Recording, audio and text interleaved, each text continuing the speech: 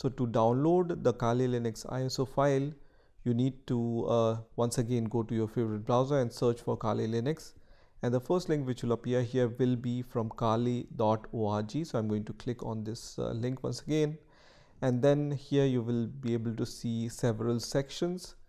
Straight away on the main page itself, you will see the download button. At the time of making this video, it looks like this. So just click on this download button. And once you are on the downloads page, you will see few options. Here you need to choose this option which says live boot. So I'm going to click on the live boot option, which is going to just redirect me to this section. And here I need to choose this ISO file which says point release live image. At the time of making this video, Kali 2022.1 is the latest version.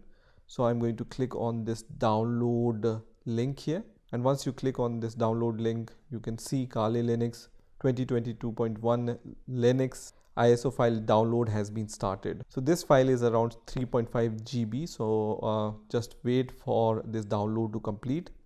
I have already downloaded this ISO file. So I'm going to cancel this download and let me show you how this file looks like. You can see Kali Linux 2022.1 live AMD 64.ISO.